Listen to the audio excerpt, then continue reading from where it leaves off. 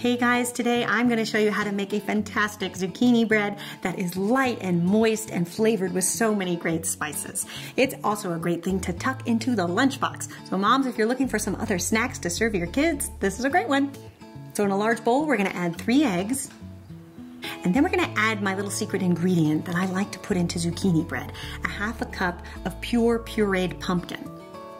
I really love to add the pumpkin because it gives it a nice richness that you don't traditionally find with zucchini bread. Just make sure it's pure pumpkin puree and not pumpkin pie mix, because that's something else that has a lot of sugar and spices already in it, and we're gonna add our own, so you can really control it that way. Then we're gonna add 3/4 cup of sugar, 1/2 cup of canola oil or vegetable oil, or even grapeseed oil would work, and 1/4 cup of water, and 1 teaspoon of vanilla. So you can go ahead and mix that all together until everything is nice and combined, and then you can set that aside. And then in a smaller bowl, we're gonna mix together all of our dry ingredients. So you're gonna take 2½ cups of all-purpose flour, 2 teaspoons of baking soda, 1/2 teaspoon of salt, and then we're gonna add our spices. Now this to me is what takes a zucchini bread from good to great, because you really wanna make sure you have a lot of these warming spices, because that is what makes it so flavorful.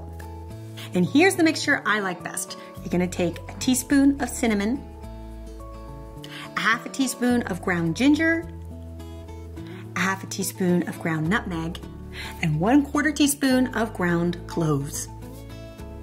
And you're gonna whisk that all together until everything is nice and combined. Then you're gonna add your dry ingredients to your wet ingredients, just in thirds, making sure it's nicely mixed. And then at this stage, we are going to add our zucchini.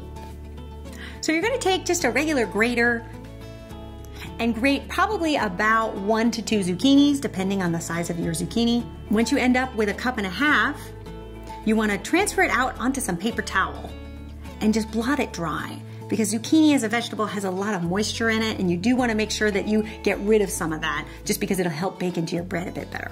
And then to that, you're going to add 1/4 cup of dark raisins and 1/4 cup of golden raisins.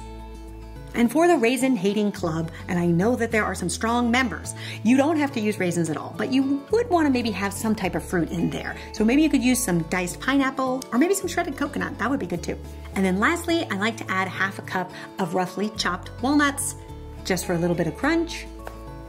Then you want to mix this batter all together, being careful that you don't overmix, because you don't want to end up with a tough bread. And then you are going to transfer the batter into a 9x5 loaf pan that has been sprayed with some baking spray. And then you're going to put it in a 350-degree Fahrenheit oven for about 55 minutes to an hour. Allow it to cool, and then you can slice it into some thick slices. Serve it with a cup of tea or coffee. It's also great for breakfast the next day. So there you have it, my ultimate zucchini bread. I hope you guys give this one a try and let me know what you think. I think you will find it is a recipe you will turn to time and time again, especially this time of year when zucchini are at their best. All right, I will see you back here next time for another easy and delicious recipe. Until then, bye.